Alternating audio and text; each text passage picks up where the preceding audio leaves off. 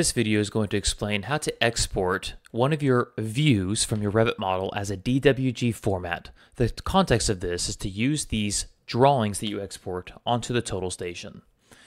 As you can see here, I have a very basic Revit model that I intend to lay out with the total station. The drafter has prepared several different architectural views of this model for me. Typically, these are called sheets, and they're labeled with some sort of nomenclature according to your company. All you need to know is the sheet name that you intend to export. Find that sheet, open it, and then export that view. And let me show you what I mean. Let's say, for instance, I know I need to lay out sheet number 8201. All I need to do in Revit is to go over to the guide, basically the table of contents on your left, and I'm simply going to open up this floor plan ground floor sheet. That's what this icon stands for. That's a sheet icon.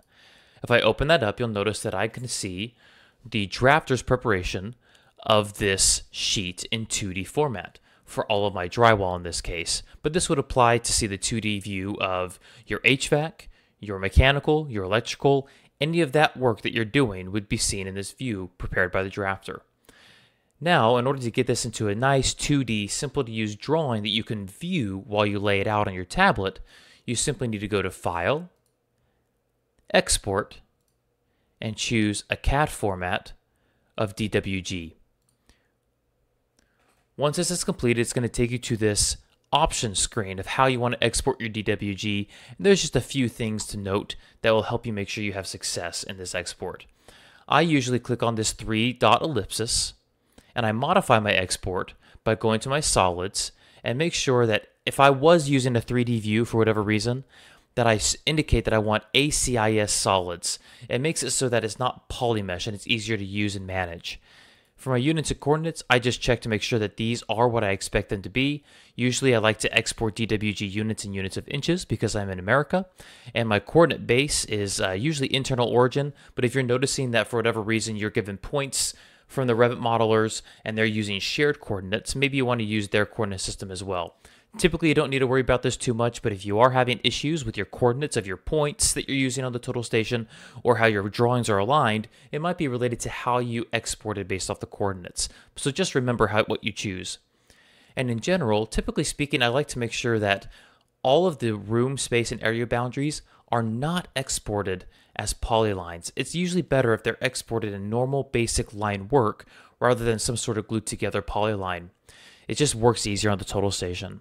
And then finally, down here for export options, I actually do not export views on sheets and links as external references.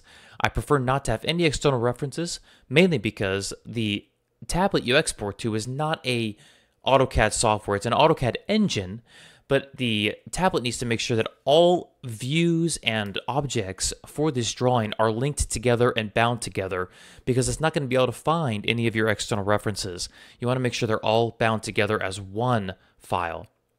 Now, as far as export to file format, I actually usually bring this down to a 2010, and I notice that it doesn't affect the drawing at all. And the reason I do that is because there might be a chance that you're going to be sending this drawing to somebody that has an older tablet, and you want to make sure that this AutoCAD version of the drawing will work. Obviously, you want to bring that down to an older version of AutoCAD. So I just by default consistently bring it down to 2010 format, and I haven't noticed a change. If you realize exporting in 2018 format works fine, go ahead and keep doing that. But for me, I'll keep it at 2010. Once you're completing this setup, just press OK. Now finally, now that you have this current view sheet that you're exporting, right, because I have my view right behind me, that's what I'm exporting, I can now press Next and complete the export.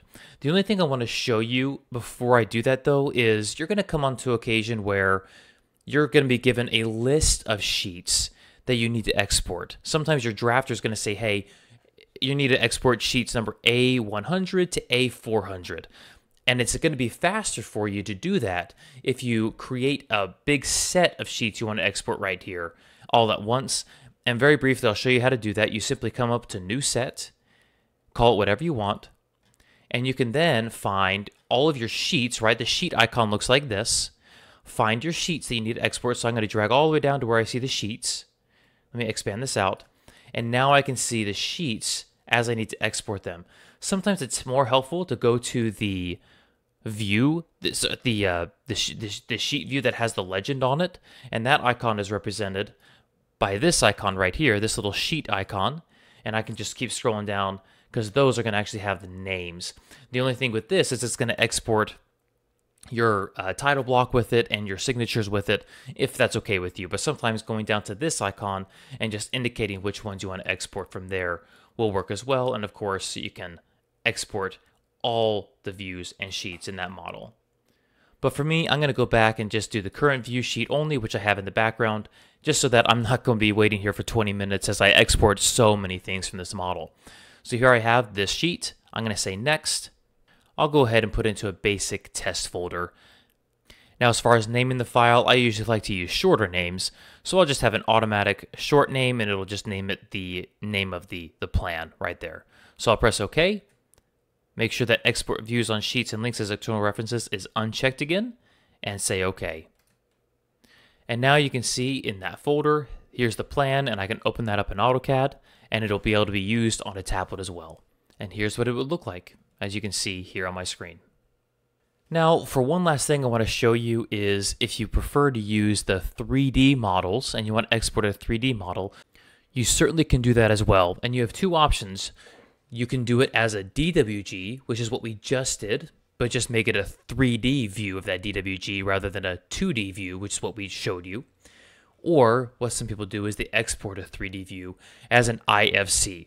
I still believe that the DWG version of a 3D export will work better for you on a Total Station tablet than an IFC, but of course, I just want to show you where the export button is for IFC in case you feel like you need to use this. Please note, however, that IFC files can be very large because they contain a lot of 3D elements. Some tablets probably won't support that size of a file if you were to import it into your tablet, which will force you to use a DWG version.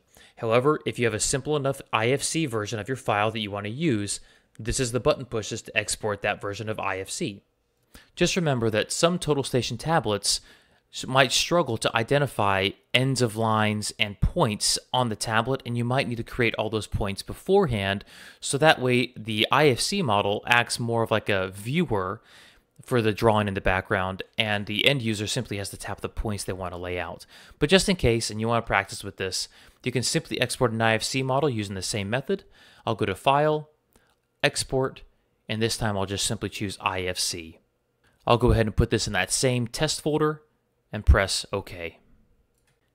And hopefully that's all you need. Now you can import a DWG, or if you have a simple enough IFC, you can import the IFC as well.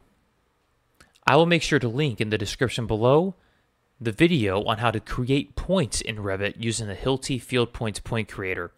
Remember that it's almost better to have a 2D version of the model in the background simply because it's an easier file to manage on a tablet. And then simply make sure that the points you import are already created in 3D space if you're working in 3D. So I'll make sure to post a point creation video from Revit in the description down below. Thanks, and please let me know if there's any questions.